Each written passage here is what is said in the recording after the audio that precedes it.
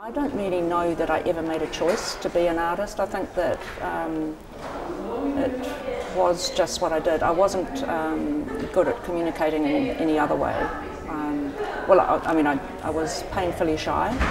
I think drawing was something that I could do without, and I could probably say something with drawings that without actually having to talk to anyone, and that seemed to be quite important to me.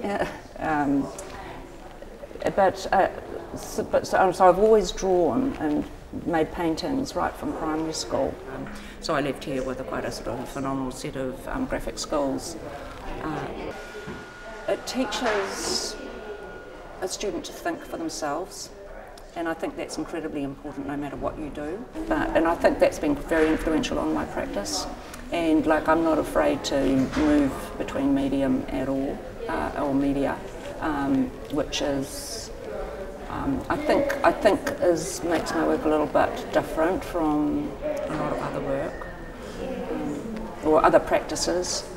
You may not become an artist, but there's many other jobs within the art world and associated with the art world that's equally important of being a part of it, and it's an incredibly exciting world to be in.